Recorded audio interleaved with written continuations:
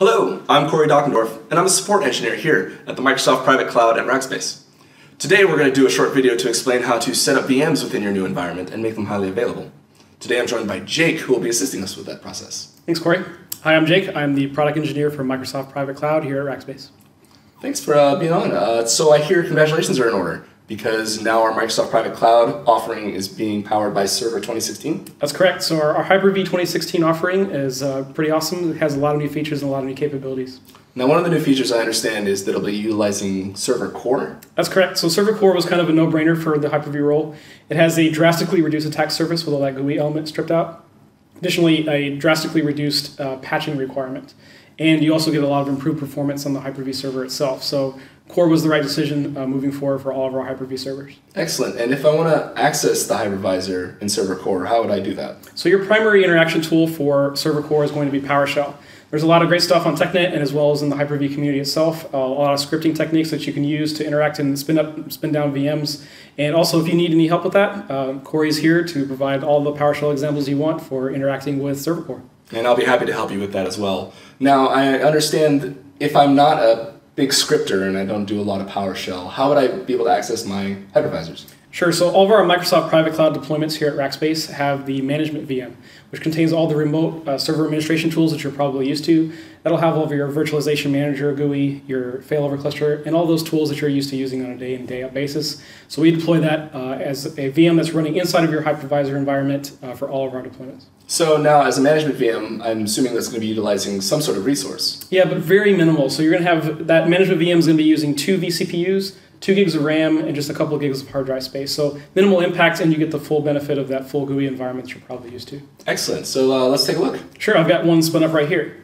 So if we take a look at the Server Core environment itself, you obviously have the ability to engage PowerShell and use things like new VM to make an infinite number of virtual machines so as you see fit. Again, Corey is here to take any of your calls around that and will help you with guiding you through PowerShell and making that a success.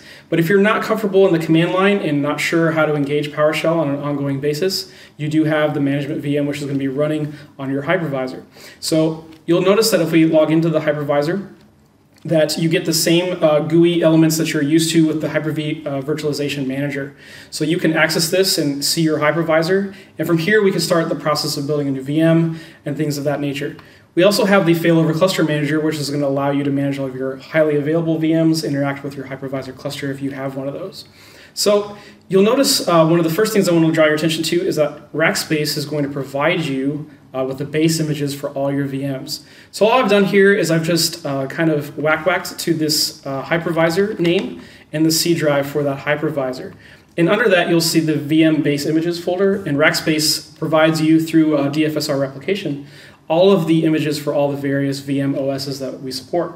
So you get things like 2012 R2, 2016, CentOS, whatever Linux flavor that you're interested in. We've set you up for success, and you have those base images that are ready to go. So you just simply take one of these. So if we're interested in building a 2016 VM, I would just initiate a copy. And since we're going to be making this an HAVM here shortly, I need to make sure that goes over into my cluster storage. So we'll be making a copy every time we make a VM? Well, we'll get a little bit into that. Not necessarily for every VM. Depends on if you want to make a golden master image. I'll discuss in just a moment. All right. So we'll copy this base image over to volume 1, and Rackspace goes ahead and sets you up with a VM location folder for there. So we'll go ahead and copy by just simply pasting over into that location, and we'll move that kind of base image from the VM folder over to the cluster storage. All right, so with that copy completed, we've got that base Rackspace image, and we'll go ahead and rename this VHTX so we can keep track of what we're doing, and we'll just call this base 2016 to kind of keep track of what's going on. So with this VHTX now copied over to my cluster share volume, it's time to make a VM. So we'll fire up the virtualization manager. And remember, it gets kind of confusing between the failover and the virtualization manager, but your virtualization manager is managing those local VMs, and the failover cluster will then be engaged to manage those highly available VMs. And since we're going to build this as a non-HA to begin with, we'll start with the virtualization manager. So we'll just right-click and go New Virtual Machine, and this will be our base 2016 VM. We're going to make sure that we throw this onto the cluster share volume so that we can make this an HA VM. So that's going to be in C, cluster storage, inside of our volume. and in VMs. We'll go ahead and click Next. We'll make this a Gen 2, so this is going to be 2016. We'll give it 4 gigs of RAM. Go ahead and connect it to our virtual switch. And instead of creating a new virtual hard disk, we've already copied one, so we're going to use an existing one. We'll go ahead and browse to that now. If I wanted to build a new VHDX, I could also do it through this menu as well. Yes, you absolutely could. So there is my base 2016 VHDX that I'm going to attach to this new VM I'm making. Go ahead and click Next. Review our settings and click Finish. All right, so with that complete, this VM is now ready to be connected to. You can go ahead and adjust your vCPUs if you wish to at this time, because by default it starts out with 1 if you are building via the GUI, another reason to use PowerShell. PowerShell is great. And we'll go ahead and change this to 4 virtual CPUs. And we'll go ahead and start this machine up. And again, this will be just the base generic Rackspace 2016 image with all the updates and goodness and integration services and all that stuff already pre-configured for you. All right, so with that VM started up, what you would do is log into it with the default credentials, and you would start the process of making this VM your base image. So adding your custom applications, getting the settings configured exactly the way you want. And when you're done with it and satisfied with it, you can go ahead and sysprep this, shut it down, and then you can start using this as your base template image. And you can copy this one, not the Rackspace image, which is just the default one that you start with, but you can copy this base image now and make as many VMs as you would like and just attach those disks and spit out as many VMs and self-provision to your heart's content.